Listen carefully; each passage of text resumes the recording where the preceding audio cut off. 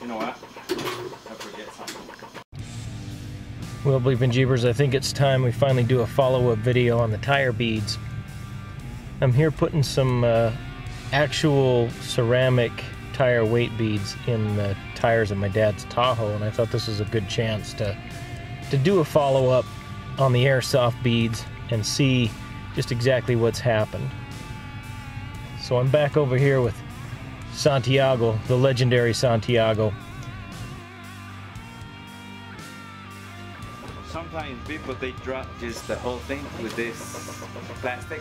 The whole bag and everything? Yeah, because when they spin it, this one's broke down easy.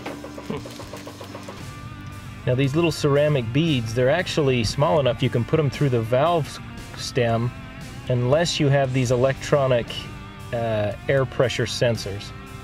Then you have to go ahead and put them through the rim of the tire. So that's what we're doing here on my dad's.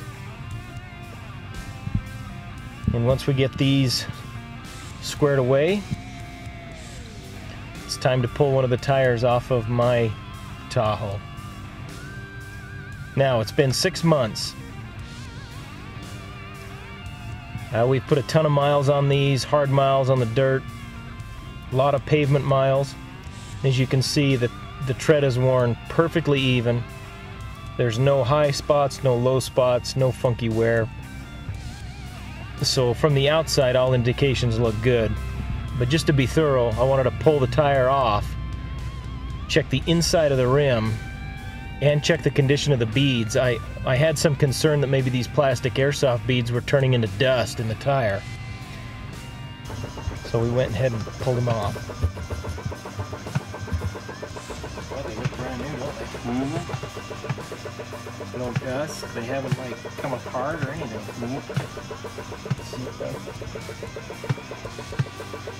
Inside of the tire looks good. Yep. There's one on by itself. Let me look under here under the rim.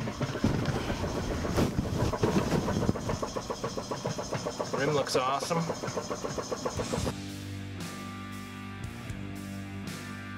Inside of the tire looks good. Mm-hmm. I'm gonna call that a win. You can see there that the beads were in perfect condition. They still look brand new. There was no dust in there.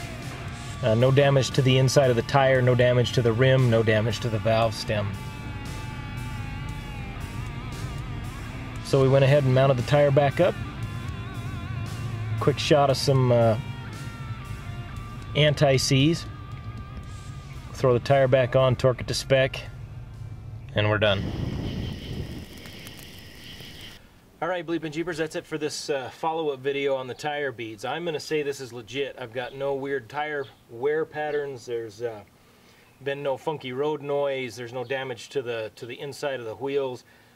Those beads, those Airsoft BBs, look just as brand new as they did the day I put them in.